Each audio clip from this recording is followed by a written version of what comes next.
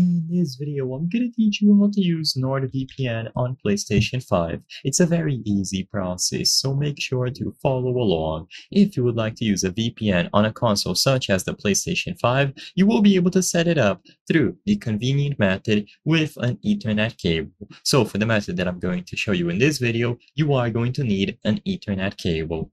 So you will be able to use NordVPN or any other VPN service that you have. To do this, first, make sure that NordVPN is properly installed and set up on a PC.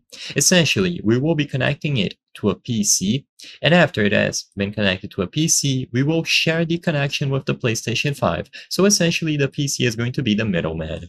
So to start, make sure that NordVPN was running properly, and now when you go over to Control Panel, Network and Internet, you will be able to find network connections, and you should be able to see NordVPN listed. So all that you have to do now is right-click it here and then go into the Properties. When you right-click this and you go into the Properties, choose the Sharing tab, and you will find this option here. Allow other network users to connect through this computer's internet connection. So like I said, essentially, this is going to pick up the NordVPN connection on this computer after you enable this, and it's going to share it with the PlayStation 5. So enable that option, and from the list, you just have to choose your main internet connection. Usually, this is just going to be listed as Ethernet. If you need to check, go back here and then check which one you have connected, and as long as you pick the corresponding one, you will be good to go.